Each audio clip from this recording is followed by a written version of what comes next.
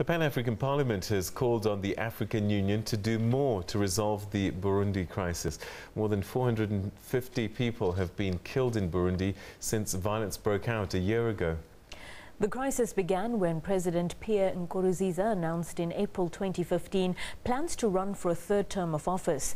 The PAP heard presentations from a delegation of members who visited the country as part of a fact-finding mission last year. The Pan-African Parliament wants an African solution to the year-long Burundi conflict. This comes in the wake of a recent police report showing that more than 450 people, including police officers, have died since the unrest erupted a year ago. Burundi officials warn that the ongoing crisis could see a return of the ethnically charged civil war.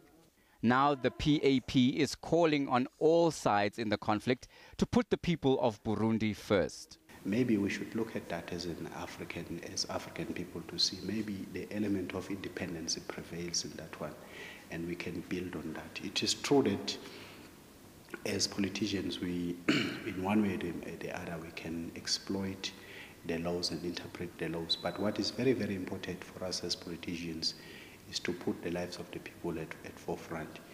Parliamentarians tabled a report from a recent fact-finding mission to the embattled country. They are calling for more intense African mediation to resolve the conflict. We have AU, but as Pan-African, let's stand together.